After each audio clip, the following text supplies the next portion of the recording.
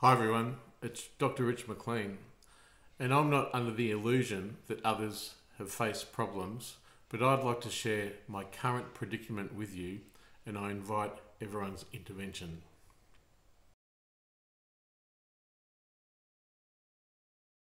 My very life and my liberty and my freedom are in jeopardy, and various government departments, including the NDIS and Bill Shorten's office, are complicit in exacerbating my financial difficulties and deliberately obstructing my access to stable housing and to my prosperity.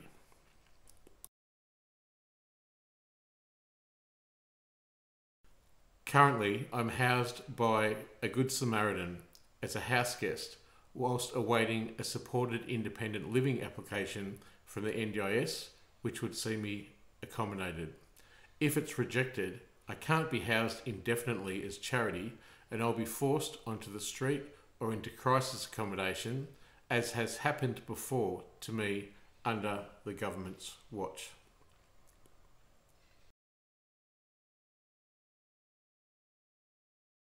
I'm an individual diagnosed with chronic schizophrenia, ADHD, adjustment disorder, and a cognitive brain impairment.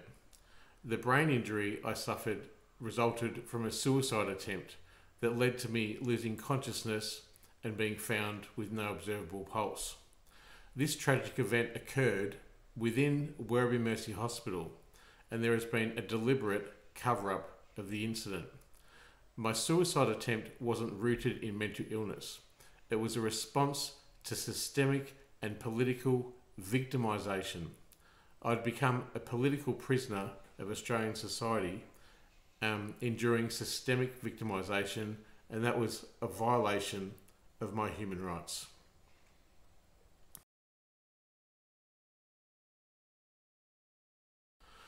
Although these human rights abuses have been documented by my NDIS worker, the Australian Human Rights Commission has failed to acknowledge or investigate them, and my continued persecution and oppression is still going.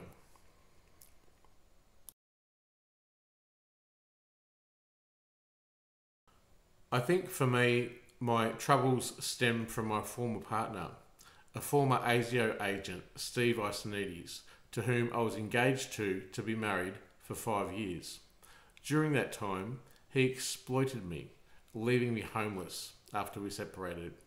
David Irvine, the ASIO boss at the time, condoned this exploitation because while Steve earned $40,000 a month, I struggled to make ends meet on a disability pension. Due to my whistleblowing, he was apparently fined $1 million for his corrupt financial practices. And rather than taking responsibility for his actions, he now threatens to kill me and that of my beloved husky, the only thing I have left.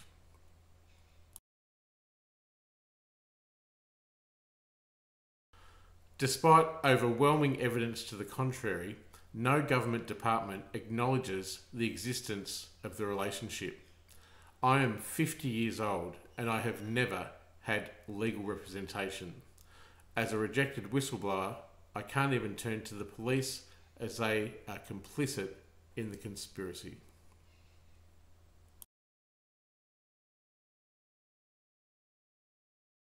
Victimisation is against the law, and my victimisation has been both political and systemic and occurred over years, an elongated period of time.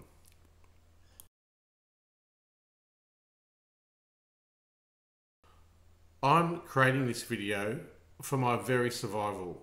I'm hoping for a better life and to expose the pervasive corruption among many public officials. And it reaches the highest levels.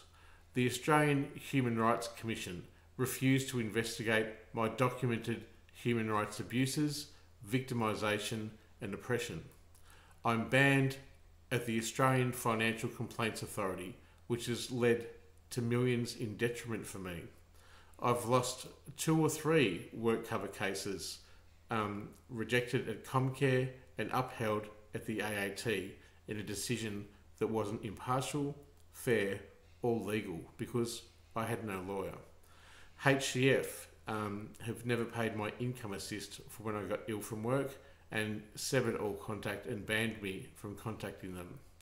My painstakingly crafted business website, richmclean.com.au, was maliciously destroyed by the government-linked Micron21. I'm banned from contacting Comcare, WorkSafe, HCF and AFCA. And at the very top, the Office of Prime Minister and Cabinet initially dismissed my Freedom of Information request as voluminous and complex, and then flatly denied the existence of any documents whatsoever.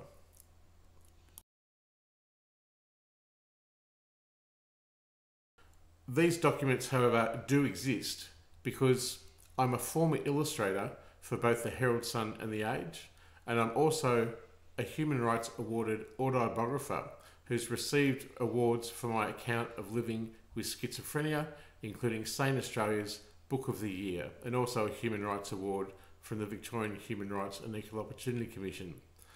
I'm known because I've spoken extensively at local, state, federal and international levels and have appeared as an advocate on numerous media platforms, including The Today Show, Stateline, Dateline, Triple J, The Drug Debate on SBS, ABC National Life Matters program, and dozens of other radio and TV stations, from Outback Dubbo to overseas at Montreal, Canada. I've also been an exhibiting artist for over 30 years, with dozens of exhibitions under my belt.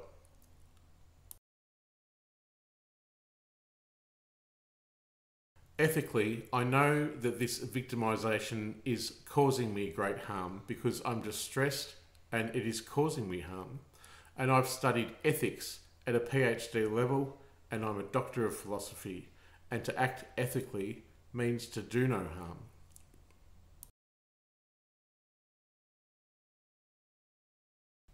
So I'm not an incapable person, and as a person who has contributed significantly to Australian society, I implore you to stand with me today and share this video.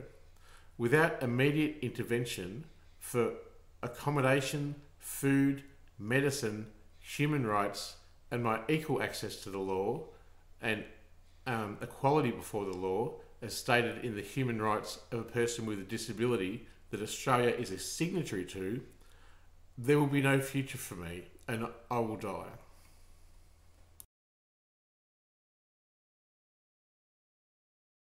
I've become a scapegoat even to the point of already losing my life and then its cover up.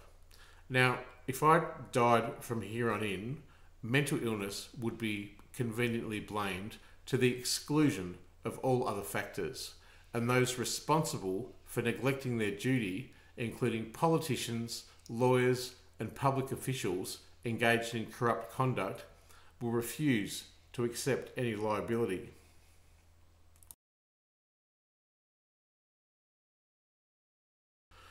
The Attorney General, Mark Dreyfus, refuses to acknowledge my emails or calls, and I await my report back from the Independent Anti-Corruption Commission.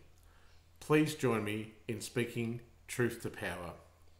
If you're in a position to help, you can donate via the PAYID provided below, and when my prosperity is heralded, I will pay you back. I wouldn't need a YouTube channel if I just had one person to confide in or to support me. And that's when you know that your scapegoating has been meticulously executed and just about impossible to break through.